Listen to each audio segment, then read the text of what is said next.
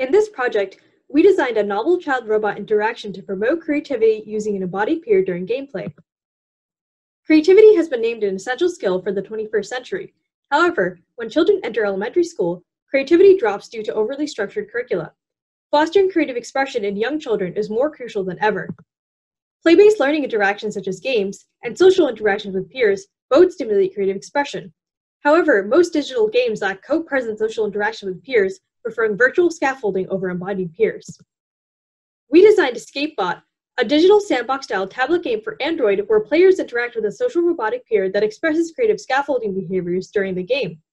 Players must get the character to an end marker by placing combinations of tools that act as physical contraptions within the game space. The player tilts the tablet to move the character around the game space. The game has 3 levels, which increase in difficulty by constraining the time limit and the number of available objects. In order to understand the role of the robot's embodiment and social interactions in influencing children's creativity, we designed a 2x2 study to evaluate the factorial efficacy of embodiment and creative scaffolding.